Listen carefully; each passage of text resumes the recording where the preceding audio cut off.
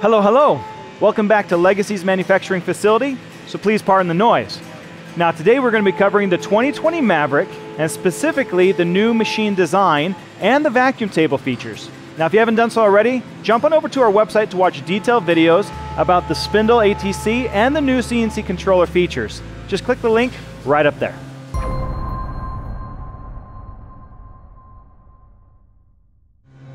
All of Legacy's CNC products include our 3-workstation design, and this platform is no different.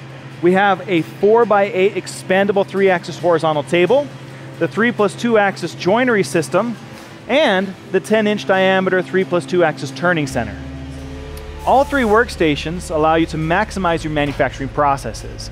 You can combine all 4 aspects of woodworking, including 3-axis flat components, joinery, spindles, and even custom embellishments. You can also automate all of your manufacturing processes that you're currently doing. This allows you to minimize your part handling. As a result, makes it so you have less errors and operator errors. Out of the 3 workstations, we've increased the work area for our 3-axis horizontal table. That way you can maximize your material usage. By increasing the work area, we can nest more parts and have less waste material. We can handle sheets up to 49 inches wide by 97 inches long. We've increased the rigidity of the frame, the gantry, and the drive system. This will increase your production speeds, your quality of cut, and your repeatability. Check out this vibration test where we stand a nickel on edge as the machine travels at 800 inches a minute in a variety of different movements. Notice the rigidity of the frame makes it so the nickel doesn't fall over or even move. Our next feature is our open frame design with a lower table. We can load parts from 3 of the 4 sides. Now the 4th side is where we manage our tools.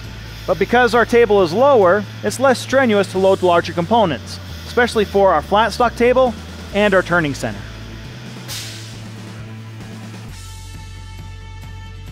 When operating the machine, we can monitor the system from any side.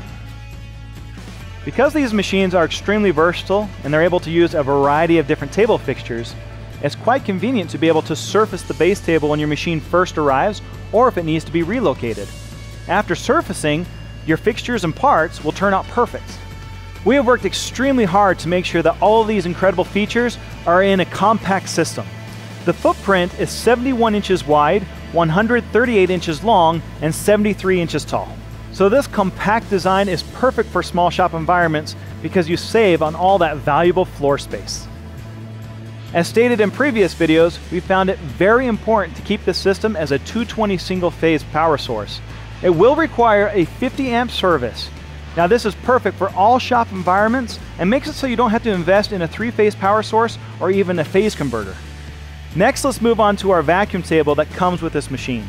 The first thing you'll notice is that there's 4 ports for 4 vacuum blowers.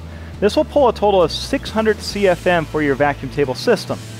Now this has a few convenient items. The first thing is that there's no plumbing that you need to worry about. The second is that you don't have to worry about a second power source to turn the vacuum system on and off.